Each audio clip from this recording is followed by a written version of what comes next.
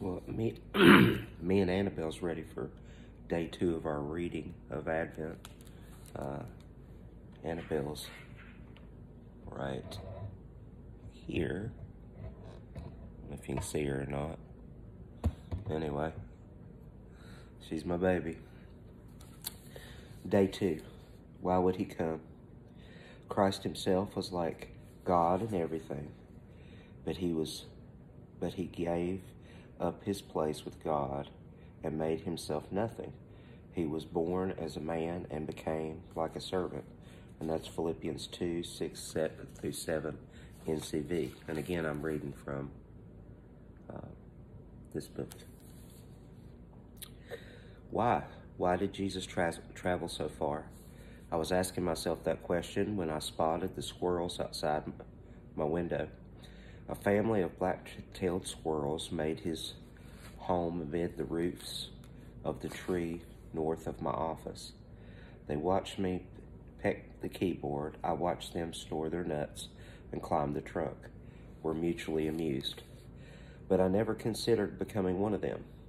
The squirrel world holds no appeal to me. Give up the Rocky Mountains, bass fishing, weddings, and laughter for a hole in the ground and dirty nuts. Count me out. But count Jesus in. What a world he left. Our classiest mansion would have been a tree trunk to him. Earth's finest cuisine would be walnuts on heaven's table. And the idea of becoming a squirrel with claws and a furry tail, it's nothing compared to God becoming a one-celled embryo and entering the womb of Mary. But he did. The God of the universe was born into the poverty of a peasant and spent his first night in a cow feed's trough. The God of the universe left the glory of heaven and moved into our neighborhood. Who could have imagined he would do such a thing? Why? He loves to be with the ones he loves. Dr. Maxwell Maltz tells a remarkable story of love like this. A man had been burned and disfigured in a fire while attempting to save his parents from a burning house. But he couldn't get to them. They perished. He mistakenly interpreted his pain as God's punishment. The man would not let anyone see him, not even his wife. She went to Dr. Maltz, a plastic surgeon, for help. He told her not to worry. I can restore his face. The wife was unenthused. Her husband had repeatedly refused any help. She knew he would again. Then why her visit? I want you to disfigure my face so that I can be like him. If I can share his pain, maybe he'll let me back in his life.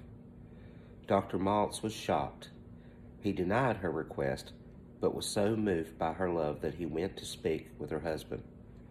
Knocking on the man's bedroom door, he called loudly, I'm a plastic surgeon, and I can restore your face.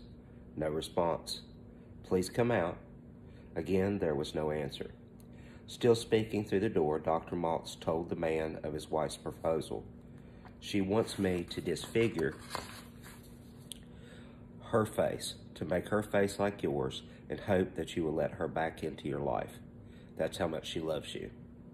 There was a brief moment of silence, and then, ever so slowly, the doorknob began to turn. The way the woman felt for her husband is the way God feels about us. But he did more than make the offer. He took on our face, our disfigurement. He became like us. Just look at the places he was willing to go: feed troughs, carpentry shops, badlands, and cemeteries. The places he went to reach us shows how far he would go to touch us. He loves to be with the ones he loves. That's from Next Door Savior. Let us pray. Great God of the universe, I'm amazed that you would leave the glory of heaven and become like me. I come to you with my disfigurement and asked you to touch me with your love. I want to be with you as well. In Jesus' name, amen. Have a good morning.